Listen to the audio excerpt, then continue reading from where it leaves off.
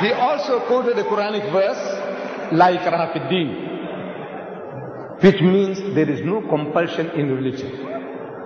Compulsion is worthless. At the point of the gun or the knife, you force somebody to say, read the Shahada, the Kalima, the Creed of Islam, and the man is forced to read. What is it worth? Nothing.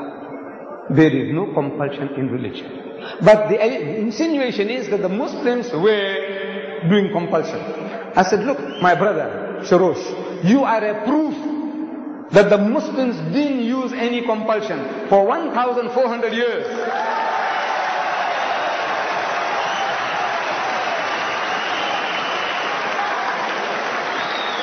For 1,400 years, you and your other Christians, whom you now say number 14 million, they lived in our midst. In Egypt, the Muslims have been the overlord of that country for 1,400 years. For a few years, the French came. For a few years, the British came. But overall, for 1,400 years, the Muslim has been ruling that land. And yet, today, you can boast there are 10 million Coptic Christians in Egypt. If there was compulsion of any kind, there would not have been a single Christian left in the country.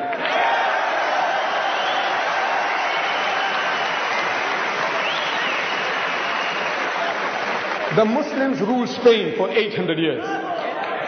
800 years.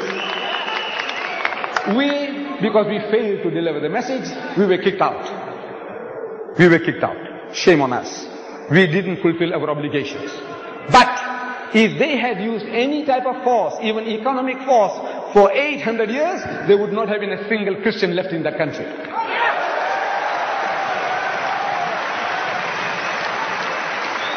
We Muslims, we ruled India for 1,000 years. But after 1,000 years of Muslim rule, eventually when partition takes place, the Muslim gets 1/4, the Hindu gets 3/4. Why? Because we didn't do the job. We didn't use any compulsion.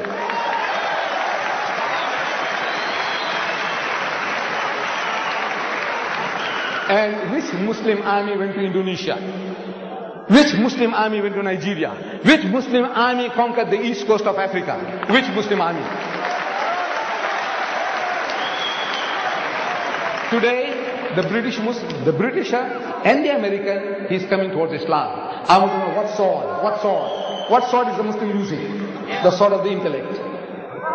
George Bernard Shaw, he said, if any religion has a chance of conquering England, nay Europe, within the next 100 years, so that religion is Islam.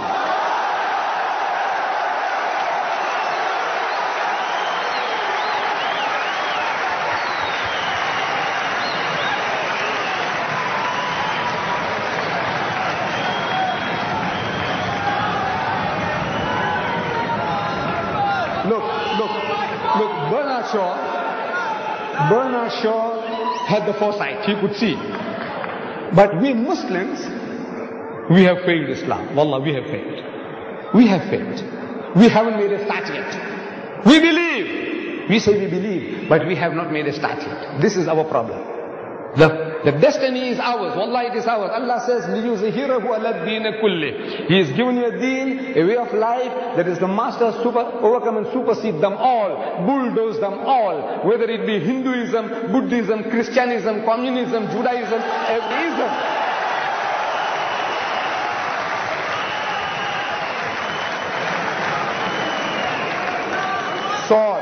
Sword. I'm asking, what sword? Thomas Carlyle in 1840, he delivered a series of lectures here in the UK. In England, Thomas Carlyle, one of the greatest thinkers of the past century. Thomas Carlyle. And he says, the sword. He said, the sword indeed. But where will you get your sword? He said, every new opinion at its beginning is precisely in the minority of one. In one man's head alone, there it dwells as yet. That he take a sword and try to propagate with that will do little for him. He said, first you must get your sword. And how do you get your sword? Through the intellect, through reasoning, Udu ila sabili rabbika bil hikmati. Allah says, invite all to the ways of thy Lord with wisdom, the sword of the intellect of wisdom. Wal maw'izatil hasanati, and with beautiful preaching. Wajadilhum billati ahsan, and reason with them in the ways that are best and most gracious. This is the sword.